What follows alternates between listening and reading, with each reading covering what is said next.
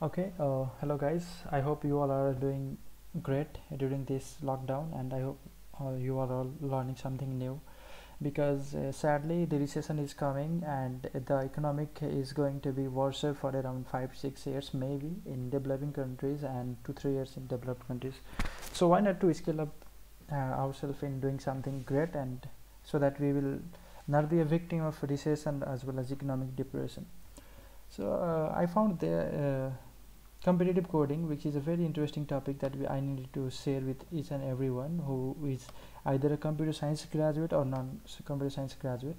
Why competitive coding is a must-have skill in this 21st century for engineer of computer science and for other as well. So while talking about the requirement of different top tech companies like Google, Microsoft, Facebook, Apple, Oracle, Cisco, etc., as well as non top technical companies like Goldman Sachs, Bloomberg, Morgan Stanley, Tower Research, and other as well. Yandex is there and other as well. They basically search for a person who has good logical thinking capabilities and who can solve a problem in an efficient time using different problem solving skills. So problem solving skills for computer science graduates basically depends upon you have been given with a problem and you have to find out those solutions for that problem, and you have to write that code for it.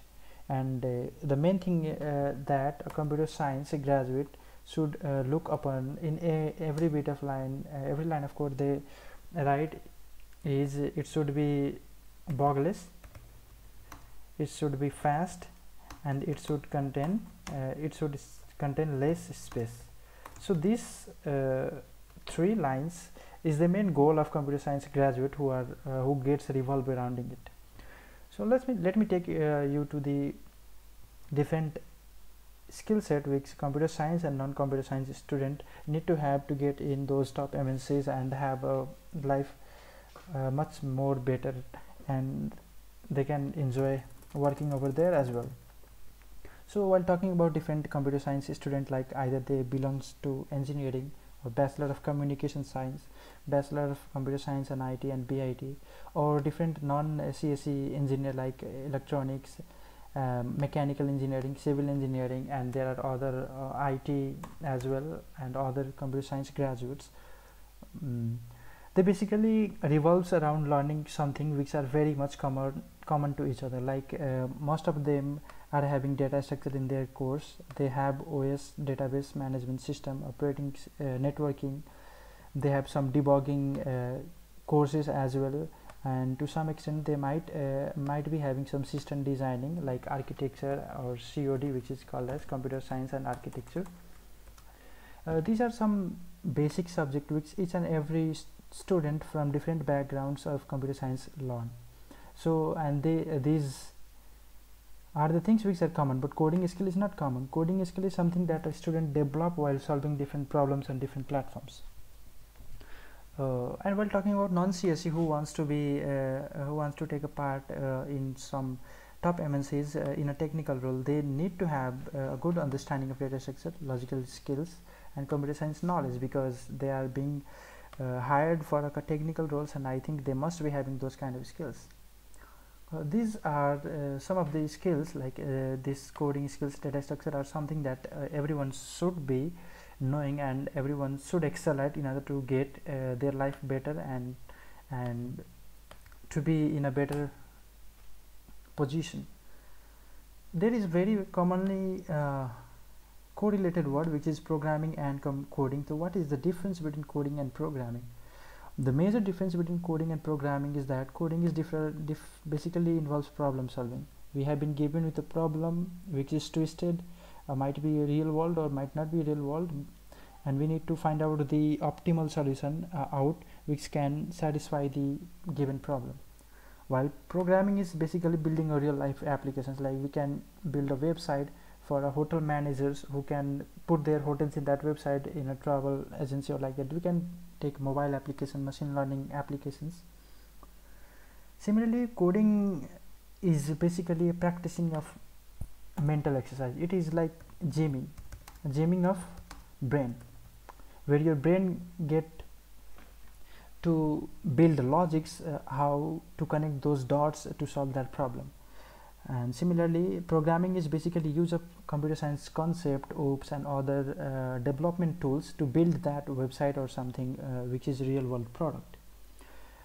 So when person is involved in a coding, they basically gets to learn about how to have a great logical building capacity, how to solve problem, how to approach them, how to minimize the bugs, as well as how to make that computer operate in as fast as they can through the algorithms, how to use the best algorithm, best algos for the given problems.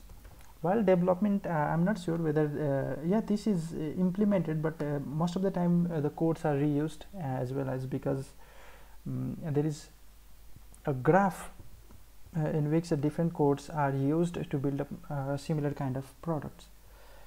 It is damn sure that good coder is always a good programmer, but opposite is might be not true.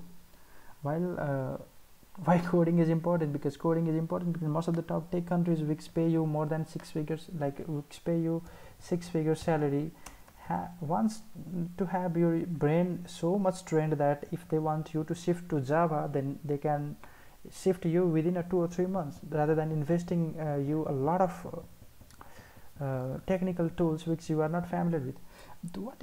Why it is an important skills which pay us six-figure salaries? It is important because while practicing coding, what we develop is that we develop the logics to solve those problems. Thereby, when a different tools is implemented upon us, for example, if we are doing C++, if we are using C++ for competitive coding, and if we are being told that you have to learn Python to develop this app, the internal functioning of every lines of code is same. The only difference is the syntax. Here we use cout, in Python we use print. That is the only difference. So if we have a better logical understanding, it is very easy to learn any language or any tools. While talking about different programming languages which are used most widely by competitive coders, C++, it is old, it is very fast. It is very fast due to which different operating systems are designed upon computer C++, like even Microsoft is designed on C++. Different languages like Java, JavaScript, and all other languages are little bit they are like the children, or they are like the better version of C++, and C++ is the superset of C, which is the old language. So C++ is literally used. It is very fast, it is easy to code, support great libraries as well as data structure, and it reflects different in-depth understanding of code. For example, when we are using Python, let me take a Python implementation, and if you want to use linked list, for example, then there is a library which can be imported, which will do almost every kind of work for you. So it is good, it is doing almost every work for us. But what if we have to go in depth on how that linked list is working? What are the nodes, what are heads, what are tail, how they are connected with each other, how the pointers are working with each other? That is not quite dynamic when it comes to developing language. And Python is a development language, let me say. Java is also most popular because it has got some good libraries, like a big integer library, which is one of the best libraries among other as well, which will support a number of any size in Java, which is quite not easily accepted by C++. Python is dynamic, easy to code, simple line of codes, very efficient, but it is slow. Other language like C is old school language which is still used. It is very fast, but C++ is a superset of C which implement OOPS concept as well. So most of the people jump towards C. So these are a little bit understanding of what is competitive coding. Let me take you to the platform where we can practice competitive coding according to our skill set. So first of all, this one is a HackerRank, where you can choose any language, you can choose any section of a competitive coding or programming, and you can do, for example, you have to, if you want to learn data structure, you learn array, and you can solve the questions of array and you will have a better understanding of how problems are approached. Similarly, Hacker Earth is equally famous, but it is basically famous when it comes to participating in different hackathons, as well as practicing problem as well. You can go here and you can practice different kind of problems as well. Okay, and let me talk about Code Forces, which is one of the best competitive coding platform, and this guy is international grandmaster. I was looking through his like profile, where you can go in gym, where you can literally participate in any past contest, and you can practice the questions. You can go to problem set, you can choose the level of questions. You can even go and you can choose your level of difficulty, and according to it will provide you the number of questions, and you can solve it. It is one of the best website. And after that, if you want to be like 5-star, 6-star, 3-star in CodeSafe, then you can be a part of this. You can compete in different challenges, basically 3 challenges in every month, and you can practice different questions on the basis of your Lordling curve. So I think this is a little bit introduction to competitive coding, and it is very important. I hope you got it clear. If there is any kind of error inside it in my video, then I would be appreciated if I get some advice. Thank you very much.